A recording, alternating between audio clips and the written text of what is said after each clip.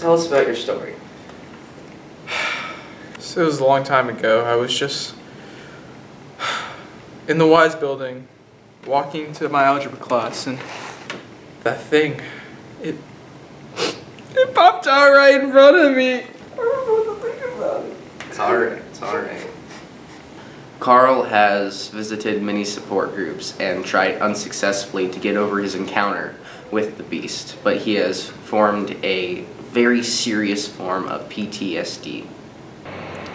This is Carl Anderson reporting live here at Titusville High School. What is your name? Jackson Lowell. Hello, Jackson. When was the first time you saw the beast? Well, I found him last night. He was roaming around the school. Interesting. How do you feel about Steve? It's a thing that should be protected. Why should it be protected? Just like everything else. It's a magnificent beast. It's a magnificent beast, says Jackson.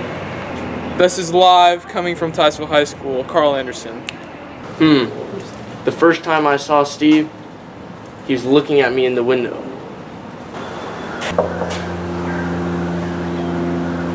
Entonces, cuando tenía 7 años en Atlanta, vi un caballo que volaba.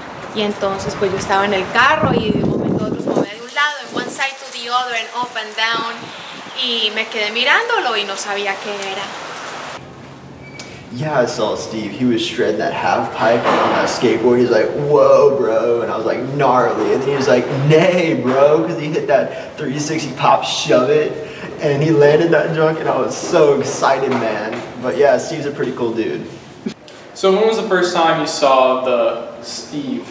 So Steve was on campus a few weeks ago, and I saw him just like prancing around the breezeway and down in the pit area. Oh, okay. Yeah, that's where I saw him too. I also saw him going down the hallways here. Oh, how do you feel about it? It's kind of creepy. Like, why do we have a horse on campus? For real. Oh, there it is! There it is! Oh my God, there it is! We got a horse on campus. Horse on campus.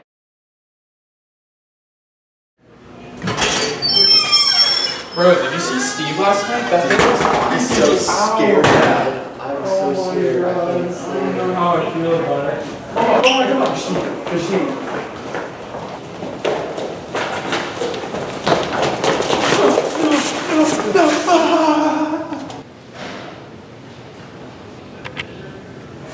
Oh,